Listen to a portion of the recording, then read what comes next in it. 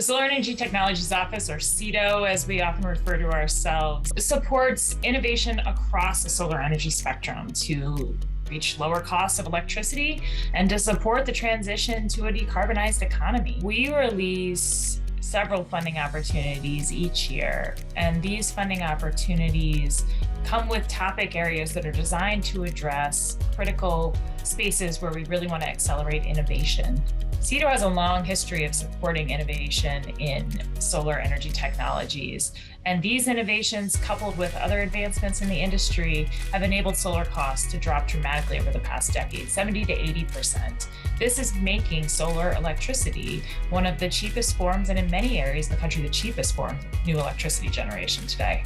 It's critical that we continue to innovate and drive costs down further. Doing so will enable our electricity supply to be more affordable, and it will also accelerate solar deployment. The Biden administration has set a goal of 100% clean electricity supply by 2035. Solar is going to have a huge role to play in getting to that goal. Solar could provide as much as 40% of electricity in a clean grid. That's 10 times more than it's providing today. With the passage of the Inflation Reduction Act, we see the industry poised for dramatic growth, both in deployment as well as in manufacturing, supporting good-paying jobs and rapid growth toward our goal of having a clean electricity grid. It's a really exciting time for solar, and it's a really exciting time to be at the Department of Energy, to be working in solar technology.